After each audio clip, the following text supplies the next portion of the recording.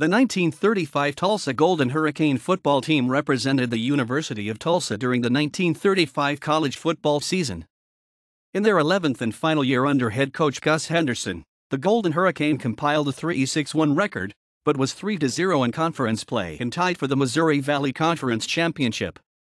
The team defeated Oklahoma A&M 12-0, Washburn 19-6, and Drake 7-0, tied Kansas State 13-13, and lost to SMU 0-14, Texas Christian 12-14, Centenary 0-22, George Washington 0-3, and Arkansas 7-14. Source: Tulsa Golden Hurricane Football, 2017 Record and Fact Book. The following Golden Hurricane was selected in the 1936 NFL Draft.